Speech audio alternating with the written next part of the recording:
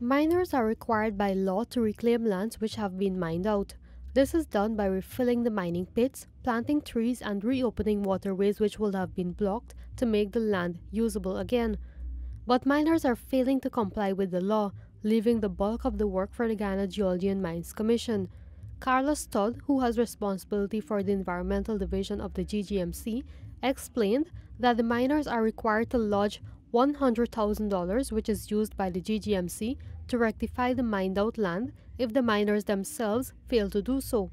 But the Ggmc has found that the $100,000 is insufficient as it is costly to reclaim the lands. But we know that the bond is not enough at the moment, and there are studies being done to come up with some suitable figure what should be lodged as the environmental or reclamation bond.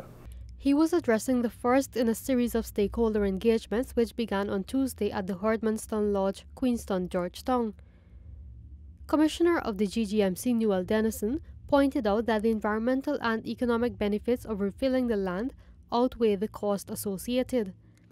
The long-term value will outlast by far the short-sighted resistance to the cause for a healthier landscape.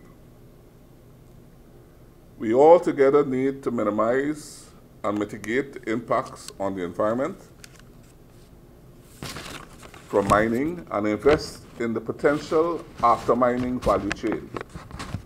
The Ggmc officials said the agency has had to spend huge sums of money to reclaim over 44 acres of land.